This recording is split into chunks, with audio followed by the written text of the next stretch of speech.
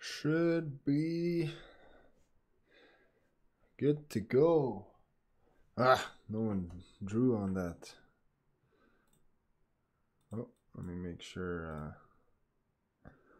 Let me make sure everything's all good. Are we good to go? Good to go. Whew. I'm only 7 minutes late.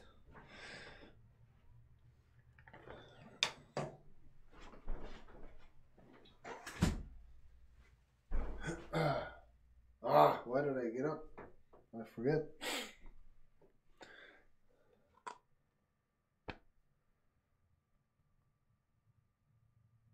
Oh yeah, this door. That's what I got.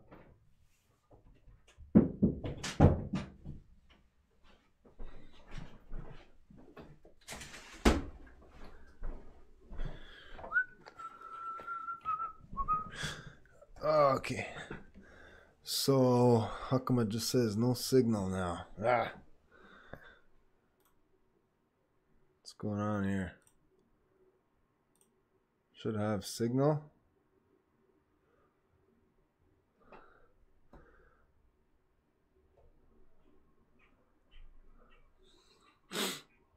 Wait, maybe it's just the delay.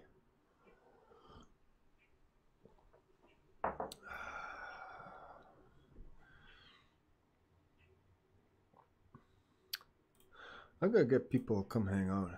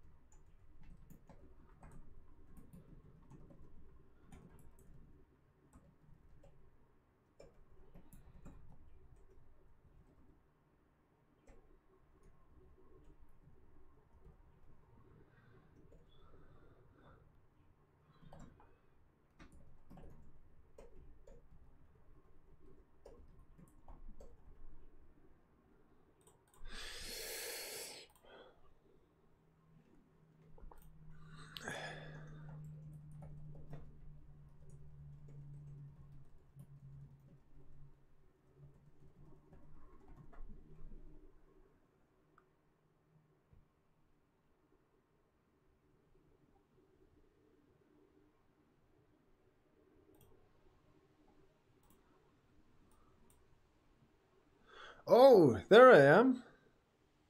Ha ha ha ha. Jeez, I guess it was working.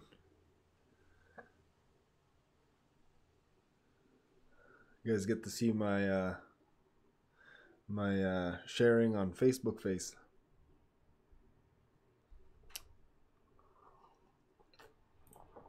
Okay.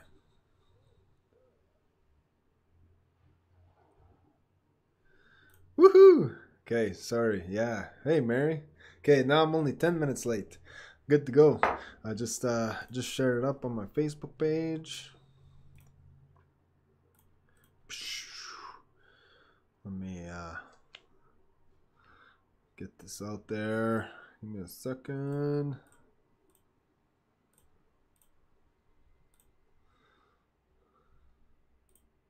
Oh wait.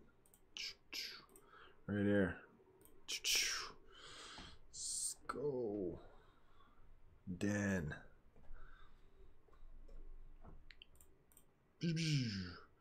Oh wait, this is plant session number 3. I better change that. Number 3. There we go. Okay. Well, Mary, how's Mary? Hopefully Mary's all good. Joe's all good. A little flustered. It was dark for a while on my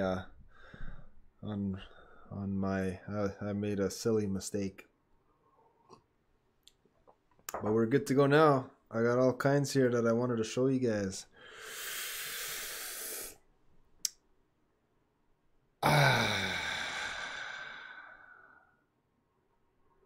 Where should I begin? Maybe right here. If I go here. Whoa. No. Maybe then this one. Yeah. This one? Yeah. Right there. Watch this. Come on! Yes! Ever cute. You know what? I could just go like this. Add. Okay. Add. Nope. This one. How come I can't add that one? The heck? It's right here though.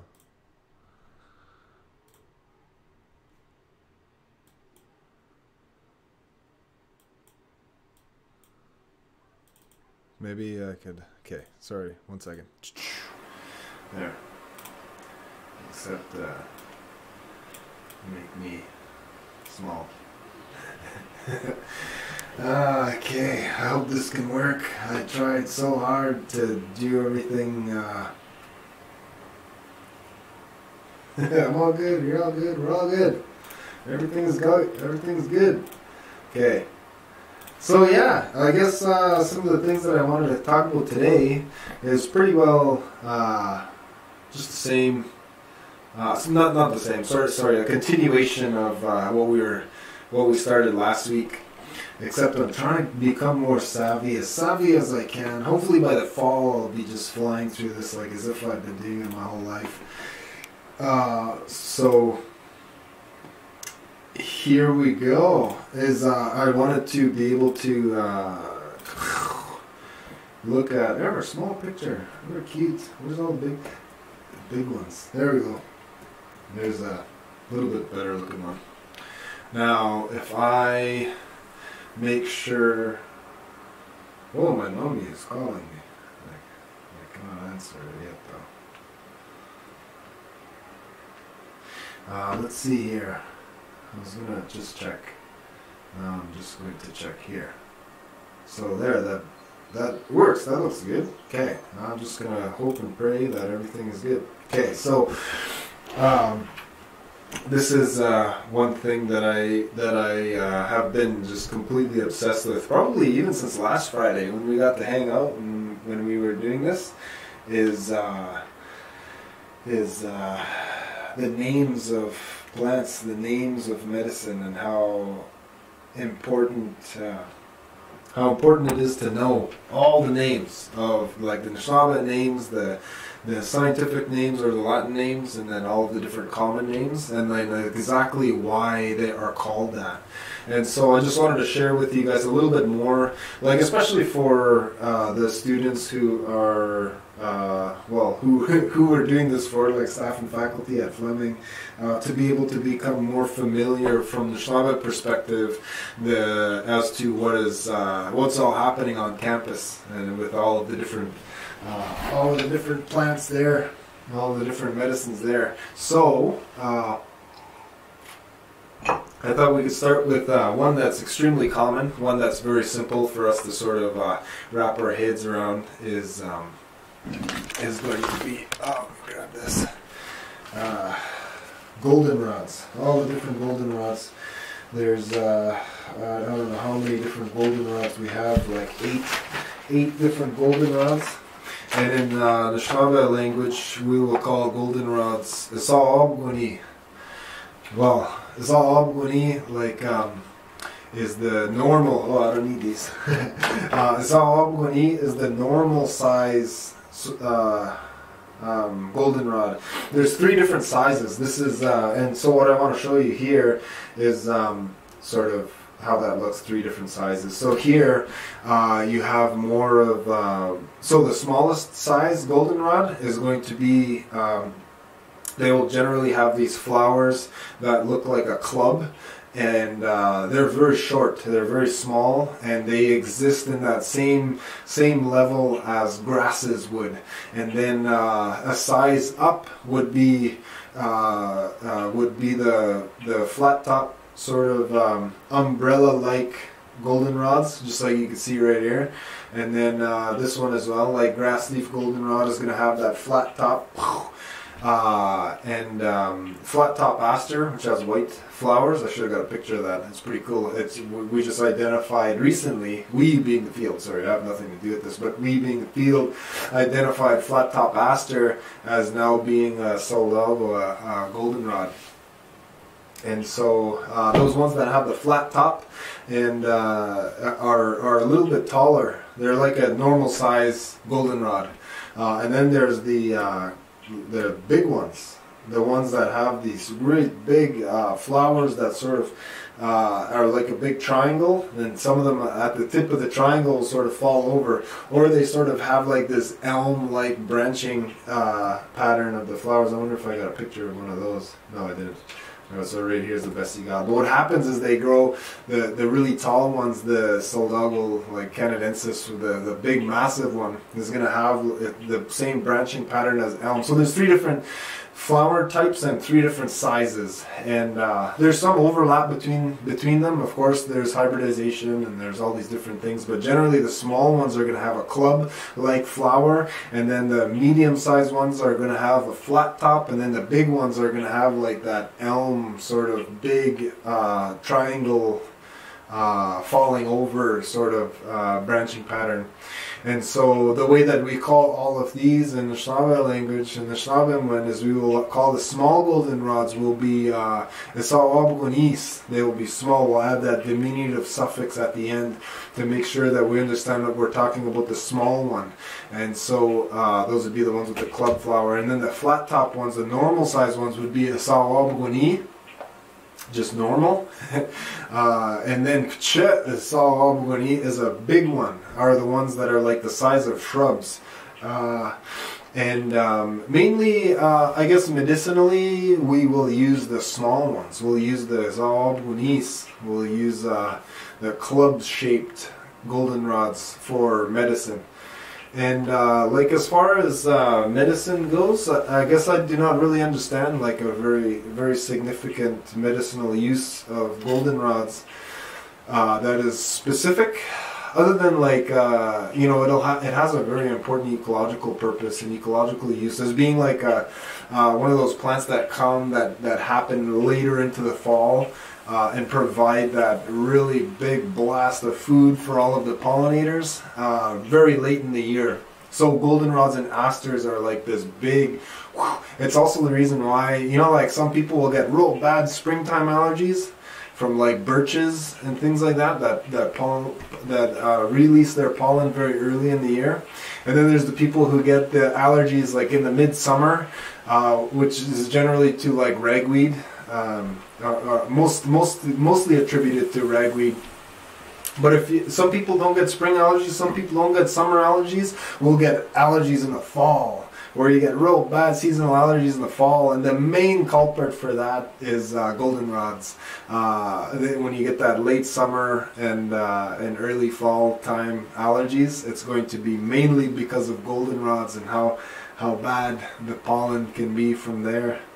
And so, you know how everybody will say, I mean, which is very true, I don't want to sort of diminish that idea, but we'll say if you have allergies, you should just have honey. Honey will help with your allergies. And which is true to like a very small degree, and then local honey and unpasteurized honey, and then it gets, you know, a little bit more specific, because then the pasteurization process is not going to destroy any of the proteins that are there from all of the plants. So the idea of using honey is microdosing with your allergen, microdosing with the plant that you are allergic to, having small little bits that aren't going to cause like this mast cell or this really strong histemic response. You're going to just have small doses that'll give your body the ability to understand exactly what's happening and not overreact and just say, okay, you know, maybe we don't have to freak out like this, it's okay, and then overcome your allergy. So microdosing, it's actually like the most successful way to overcome an allergy is by microdosing. You can do it with your physicians in Ontario for a long time now. It's just not practiced a lot. Because it's a lot easier just to start pumping reactin, and you know, once you develop once you develop a tolerance for all of these different antihistamines, then you could look into microdosing. But you could just start microdosing now with all of these plants that you are allergic to. And so, it's kind of funny the way everything works. Every other country in the world is their first, not every other country, sorry. Now Liz O's calling me. Oh, hey, what's happening here? My phone's gone crazy. As soon as I start working, I only work 1 hour today. Liz. Just kidding. Half kidding. I should start answering these. Anyway, so microdosing is, a lot of countries are looking to this as being the first option, because you're just going to develop a tolerance to antihistamines, and then, you know, when you actually can use them, you're going to be tolerant to them and they're not going to be effective. So let's try microdosing first. And so you could microdose your way through anaphylactic peanut allergies as well, which a lot of countries have an incredibly large amount of success with. Anyway, I don't know where I was going with that one, but oh yeah, so like when people tell you, this is kind of funny, when people tell you you could just have honey and you'll get over your allergies. I get people buying like honey bee, squeeze bottle honey that's totally pasteurized, and that's half corn syrup or even 90% corn syrup with like a little bit of honey added, so then they could get around all of these regulations and to be able to call it honey. It's actually just corn syrup. Like big box stores often selling this garbage, right? And so people will buy that and they'll be like, I tried that for years buying honey. And then you see what kind of honey they buy. Oh, well, this is why. It's because it's not even actual honey. So then you buy real honey, 100% real honey. But then it's been pasteurized, right? So all of the pasteurization process, which is heat, it breaks down the protein inside that, the protein from the plants, from the pollen from the plants, that is responsible for that, small consumption of small little bits of all of these different plants of the allergen to overcome the allergy. You're not getting it because it's all burnt in the pasteurization process, and so that's not even enough. Everybody's always like, well, I tried that for years. I got 100% real honey. But then it's like, okay, well, I'm sorry, but it was pasteurized. You have to try again.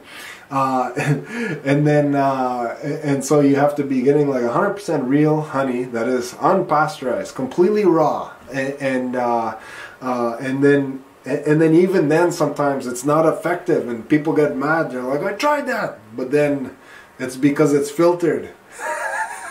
And you can't get filtered either, because sometimes the filtration process is so incredibly fine. Historically, the filtration process was just supposed to be some like real rough cheesecloth kind of thing to be able to get like the bee parts, like a couple wings and legs and bee eyeballs that end up in your honey, to be able to just filter that out. But the filtration process that some companies will apply to their honey is so fine that it's extracting the pollen from the honey. So then you're still not getting what you need to be able to accomplish that, to have that microdosing sort of effect. And so that kind of sucks, because then you have to say, no, okay, so you have to be getting 100% real honey that is raw and that is unfiltered or like coarsely filtered.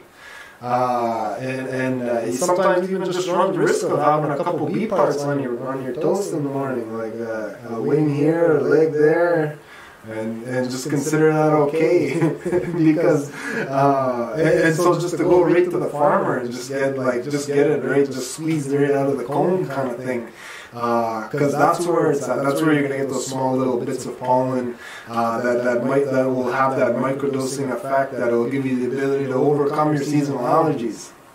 But then it's like you could get even more specific with this, because if you have only springtime allergies from like birches, and birch is the number one culprit for springtime allergies.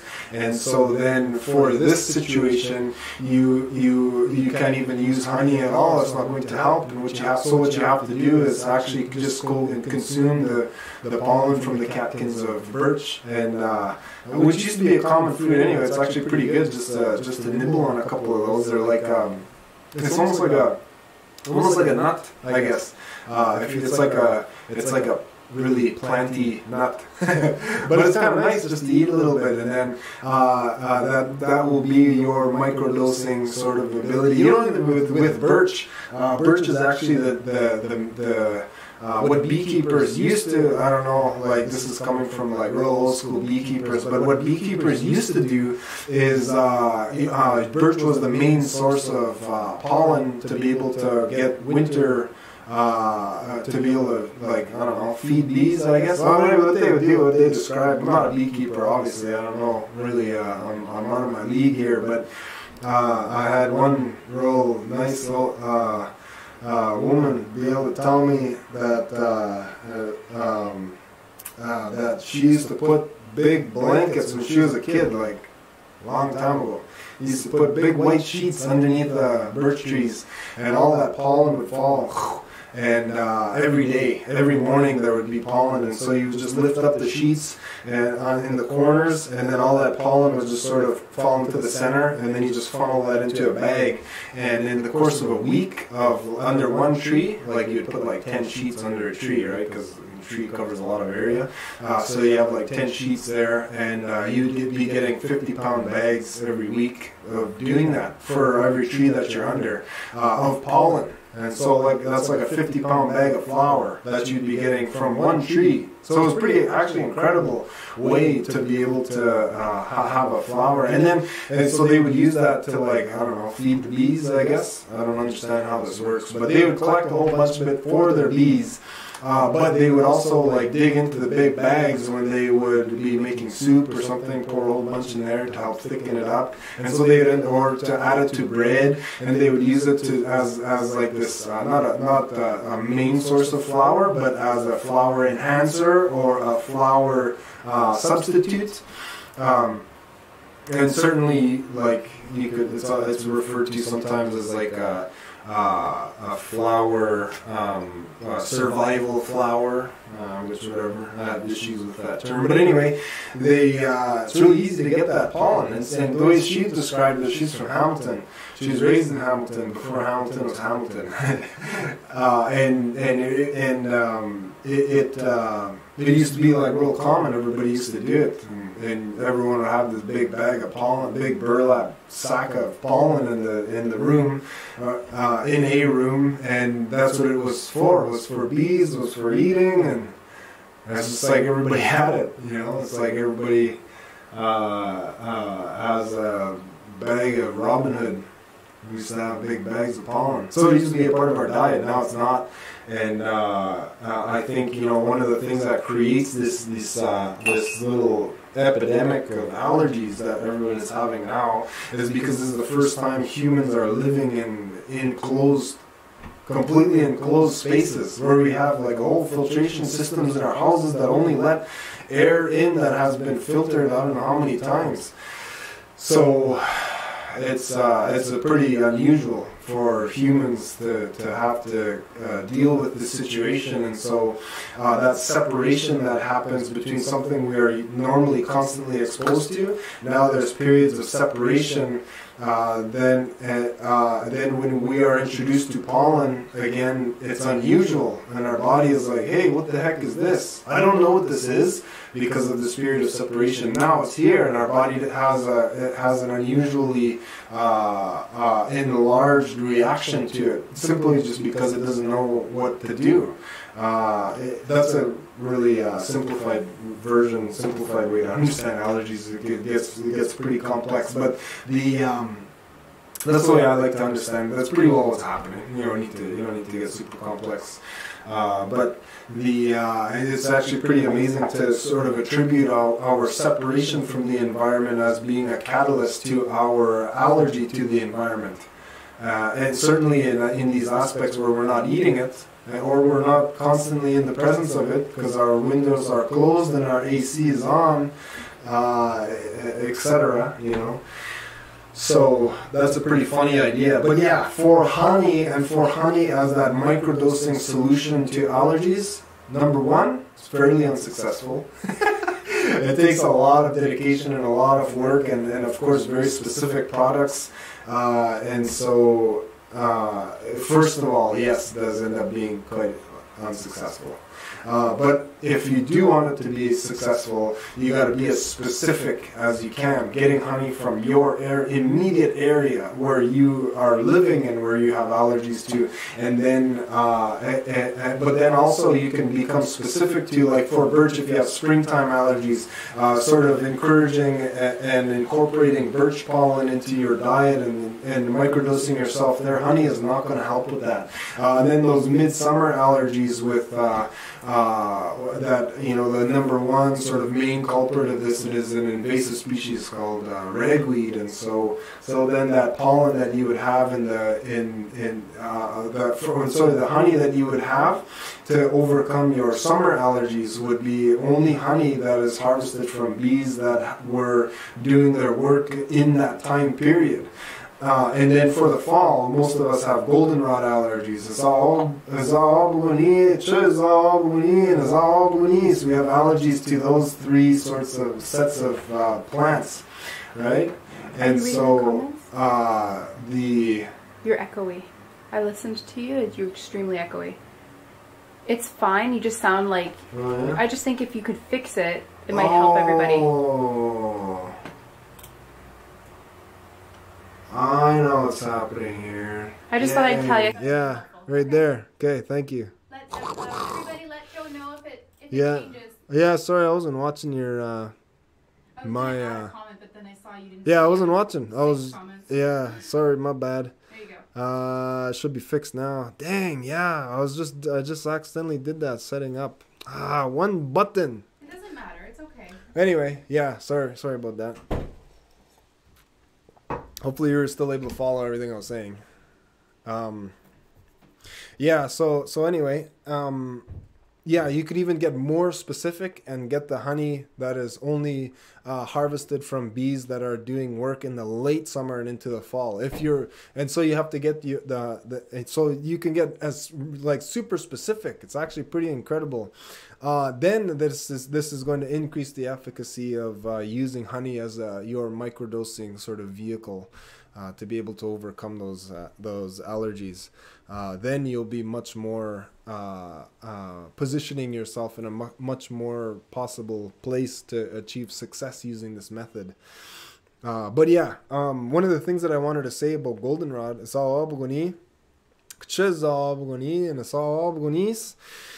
is that it sort of stole the name. Dandelions stole their name. No one even recognizes dandelions as sometimes people won't remember. Well, okay, so what happened? I'll just tell you what happened. Visiting with my grandma, we were going on this big dandelion crazy adventures, making coffee and stuff like that. And my grandma would always call it Isa'abuguni. And so then when we brought her goldenrod and said, hey, what's this one called? And she looked at it and she said, Isa'abuguni. And we were like, oh, what's happening here? And she was like, hey, I think I taught you something wrong. I think that this is a goldenrod. This is the true Isa'abuguni. Because dandelions are not from here. They're an invasive species from Europe, right? So it just came here and stole the name. A lot of people will call dandelions Isa'abuguni.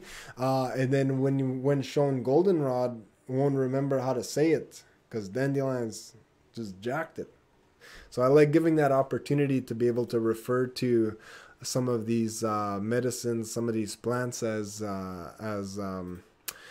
being with their original name. And for dandelions, yeah, that really helps. Or for goldenrods, that really helps.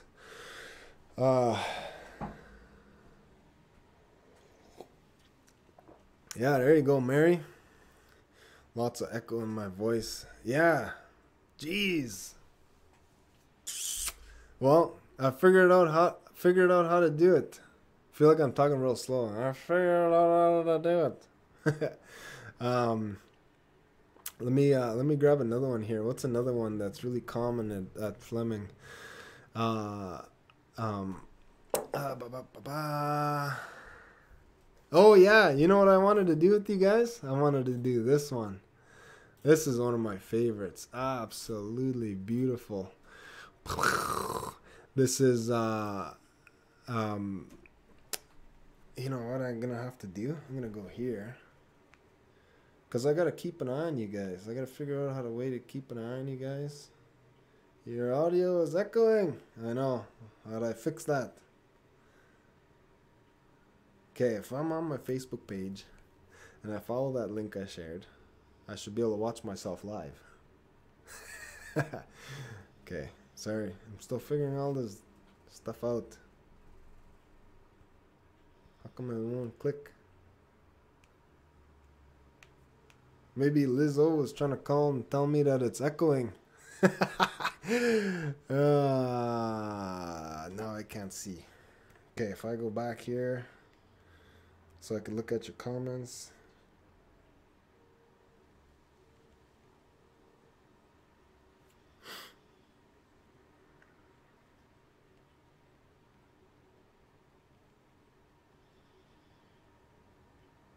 There we go. Now I could see her comments. Much better, she says. There we go. Okay, cool. I can see it now. Keep on top of those comments. Cool. I like that. Looks good. Okay, anyway, yeah, this is one of my favorite flowers. Memnanqua, we'll call it. Geum triflora. Triflora because it'll have 3 flowers per stem. And so Geum triflora. I keep almost saying trilobum. I mean trifolia. Okay, so Geum triflora is prairie smoke. We'll call it prairie smoke because what happens is that flower will blossom. This little bud. When it looks like a bud like this, it looks exactly like an avon. Like when an avon is fully bloomed, that's sort of the same look that it has. But this one is not an avon, and what happens, it just pops, and then it'll have that big, a bunch of hair will come out. It look like a troll, look like a little troll doll. But the Memnanqua, so yeah, it's called prairie smoke because it's a very social plant, and it creates those tendrils that look like hair. At the end of that tendril, there's going to be a seed, and that seed is going to, it makes that big long tendril to try to grab wind, to use wind to disperse the seeds, but that usually ends up being pretty unsuccessful because it's not like milkweed. Milkweed will have a tiny little flat seed, and then it'll create that big umbrella that really grabs the wind, and it can go like hundreds of kilometers before it'll land. This one, not so much. It makes that tendril. It'll grab a little gust of wind and land a couple feet away.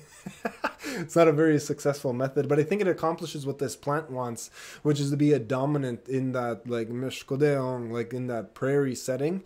And so, like in an area that is recovered by fire, or has been sort of cleaned away, this plant really will dominate to just roll in and spread itself around because it just spreads in the same field. And so all of these seeds will just land somewhere within proximity to the parent plant. And so effectively, I should have grabbed a really nice picture. But anyway, it'll end up just covering a whole field or a whole section of a field, and what it just looks like is like there's a whole bunch, like a layer of smoke on top of the field, and so we'll call it prairie smoke. It's actually a really cool name, but this is one of the most beautiful flowers. In order for it to blossom, in order for all those hairs to come out, it has to get like mechanically ripped open, which is usually by bees, or it can be brushed against by another creature or a bird or something like that. But it has to be like mechanically ripped open in order for that to happen. So you'll get, and so it'll make like this real sweet little nectar inside, this little something to entice other creatures to come and look in. And when they do that, that's when they rip it open, and then they all pop. Yeah, so it looks really, really nice. I really, really love this plant. But yeah, we will call it Memnaankoya. And one really easy way to understand what it's describing, what the name is describing, is because of the way that this looks. Is like like somebody who has real nice hair, like Elvis, real slick, real ever slick hair. Just the way that it looks, like on a troll doll, real nice hair. You can make it look nice, or it can look really rough. But when you make it real nice, naankwet. So memnaankwet is sort of describing the way that that looks like nice hair. And I really like this one.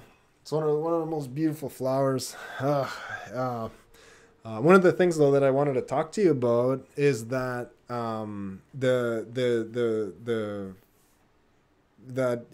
this one of my favorite ideas that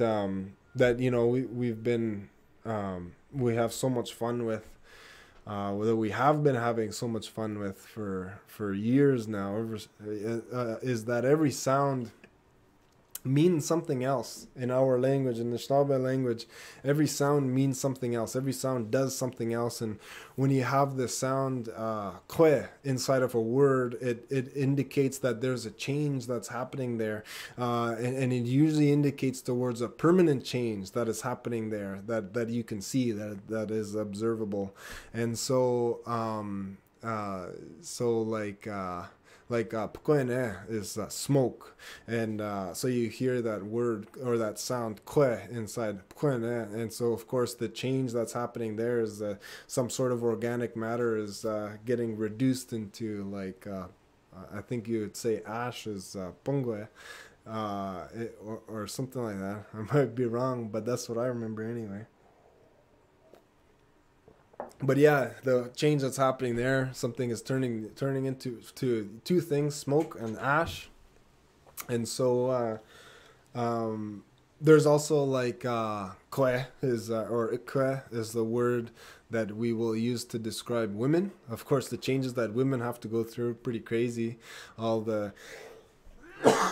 of the different changes that has to happen in their life, namely in the stage of becoming or childbearing, is or becoming pregnant. The changes that happen to a woman's body then is actually pretty incredible. We had one really amazing midwife who is responsible for facilitating like 1,500 births or something. Like, this was like 10 years ago, so it's probably way more by now.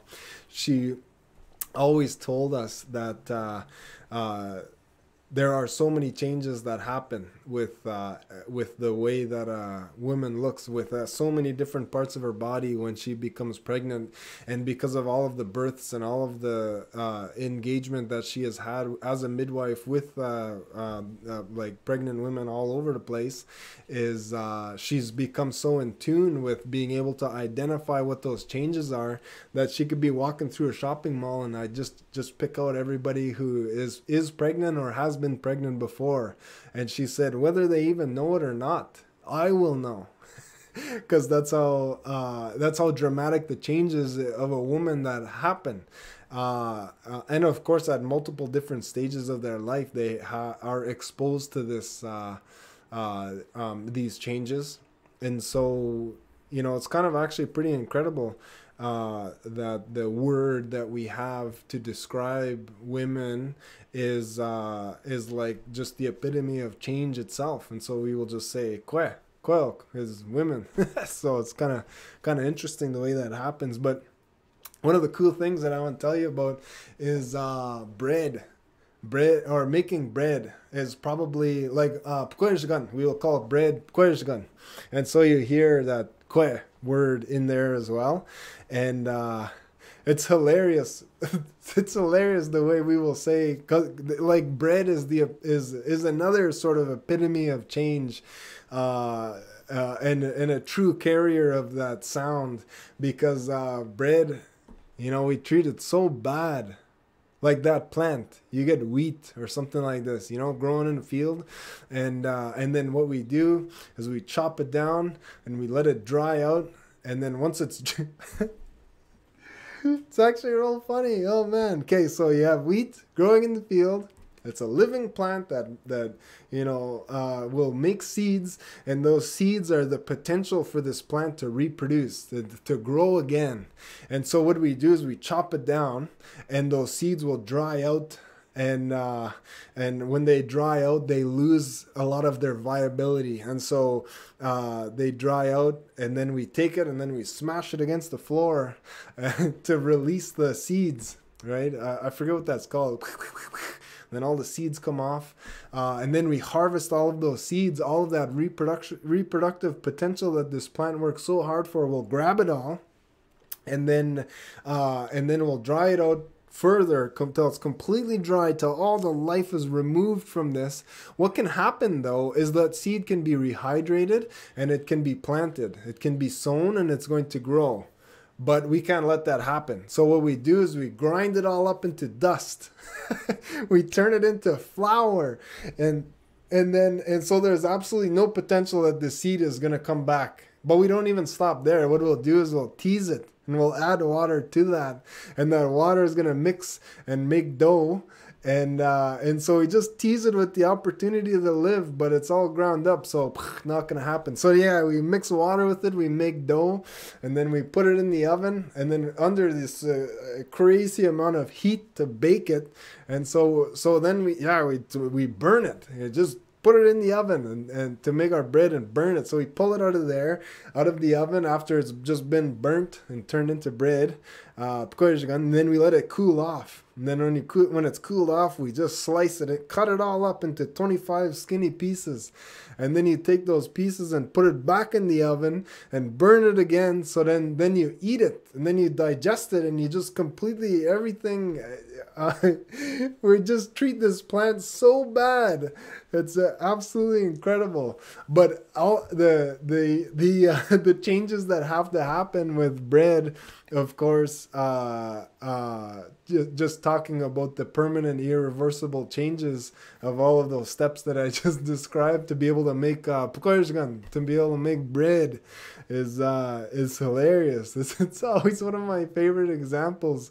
This poor plant just doesn't stand a chance. Bread or wheat. But anyway, what was I gonna say? Oh yeah, Nemnankwa. Of course, the change that's happening here with describing this plant, that change that's happening is that when you first look at it, it's like just this beautiful little bud, and it looks like an avon that's fully bloomed, and you're like, wow, what a beautiful plant. But then it just pops, and does this, and you're like, whoa, look at this change that's happening, and what an incredible change. And so we will acknowledge that it looks like a flower that has multiple different blooms. And yeah, it's fun. My favorite example to be able to show this idea of change and queer. But yeah, this one I don't know if it's on any campus in particular, but I just love it so much, and I just found some really, really nice pictures of it, so I wanted to share those. Yeah, the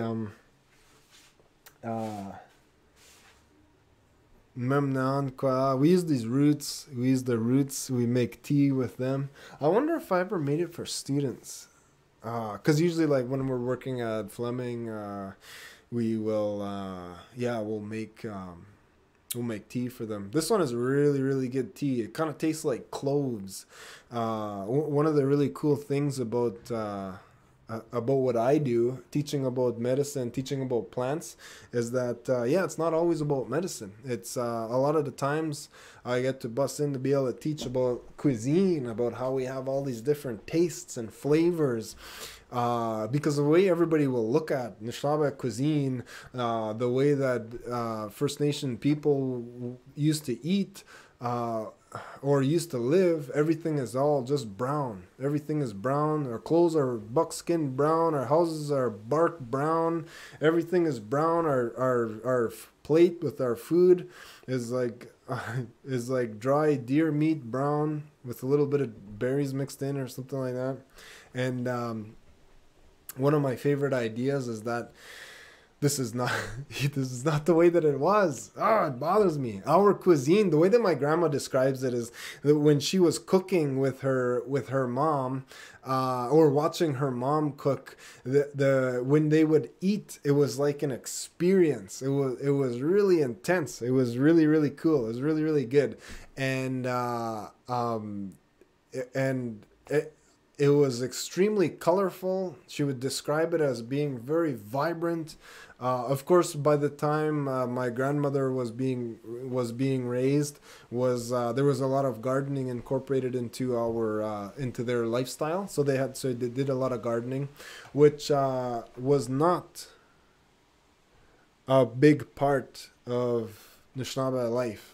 Our lifestyle rejected gardening for the most part, rejected any ideas of permanence, which gardening is. There was a lot of trade that happened between Chiblik and other communities that were harvesting or were gardening. So there was that engagement there, but for the most part, we were a community that was just in the bush. And so I want to speak from that perspective, and from the ability of that cuisine is absolutely phenomenal. And so, like, one of my favorite things is to be able to show people, we have citrus trees. We have the most northern species of citrus trees. Anthoxylum americanus is prickly ash, northern prickly ash. We'll call it gawkamish, but it's a citrus tree. Those leaves smell like limes. They could use them in your cooking like the zest of a lime. The fruit that plant will create is like a citrus peel, and it tastes like oranges. And it's also this Xanthoxylum is the same species or the same family that Szechuan peppers are. And so we have like Anishinaabe Szechuan peppers that sort of that when you use a little bit in your cooking, they will increase the amount of saliva that you have. You'll salivate like crazy if you ever just pop a couple Szechuan peppers in your mouth. They make you salivate, and saliva is one of the only reasons how you can taste. If you have no saliva, you have no ability to taste. If you have more saliva, you have more ability to taste. And so if you using a little bit of this prickly ash, gawkamish, Xanthoxylum americanus in your cooking, then you're just leveling up your ability to taste that food. And so then we have like Memneanquia, this prairie smoke, GM triflora. We have the roots of this being used in cuisine. If you take a couple chunks of these roots and put them in a pan, and sort of because we usually use them like when they're dry. I don't even think I've ever used them fresh when we are cooking. But yeah, if you cut up these pieces of dry root and put it in a pan and start to warm it up, like to toast your like spices before you cook, the smell that comes out of these is just like cloves, and so you get this really rich warm smell. And so cloves are staple ingredient in making sure your rice is fragrant, or in certain types of curries, and then certainly baking. And so we have that here. We have a really strong clove, we have a really strong citrus, we have ginger, we have licorice or like anise, and we have all these different tastes and all these different flavors that are responsible for creating all of these other, like Indian cuisine. We have all of the staples necessary to create those flavors, and then in certain Asian cuisine, certain tastes that this cuisine will have, we have that potential here as well. And so when my grandma was describing the way that her mom cooked, where it was like an experience, how we got this was because when we would take my grandma out to eat in restaurants, and those are the memories that she would have, is like, this is how intense it used to be. Like we take her to an East Indian restaurant or like a Vietnamese restaurant, and the way that she would eat there, she would say, this is the way that it used to be when I would eat with my mom. Sometimes the meals that she would make using all these different medicines, she was able to make things that had this, not exactly, she's not saying like her mom made curry or something like this, but the dishes that her mom made were so incredibly, that had a really incredible depth of flavor, and that was this whole experience just to have. And it was like, I didn't even know that this existed, sort of thing. And so I like to use prairie smoke as this example, because like out of all of the different things that we have here, like the ginger flavors, the cinnamon flavors, the licorice flavors, it's like, of course we would have these, but to have like a really earthy, deep clove taste, that's always really unusual. It sort of throws people for a loop, and they're like, whoa, this is from here? This is Memnankwa? How the heck can it taste this good? And so I really like to use this as an example to be able to show that, yeah, man, we have some really incredible tastes and flavors that deserve to be explored. But yeah, let's see how you guys have. No questions. Yeah, there's all kinds of fun stuff. What did I do? 2 plants? Okay, I don't want to. How late did I start again? Maybe I could squeeze another one in there. Yeah, maybe I could do this one.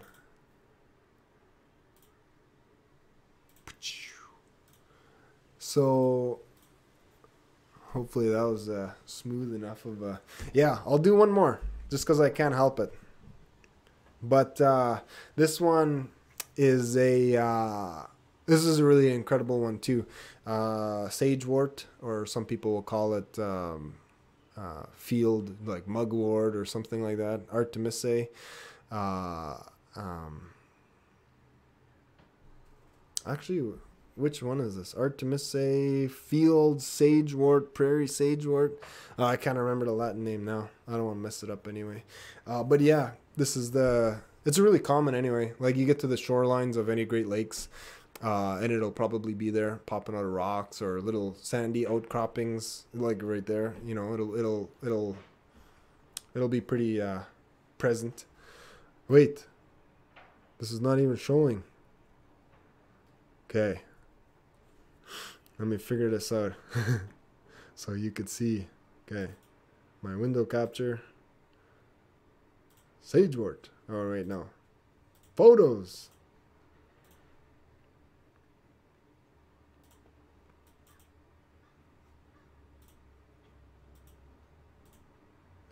Now I'm gonna have to go like this. Nah. Okay, I want you guys to see these photos. How come this is... Okay. Poopy pants. Why is this happening? Okay, window capture. On.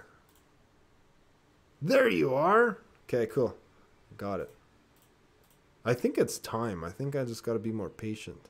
Yeah, so you'll see it in like sandy places like that. You'll see it in... little sandy outcroppings all around the Great Lakes. It's a very common plant.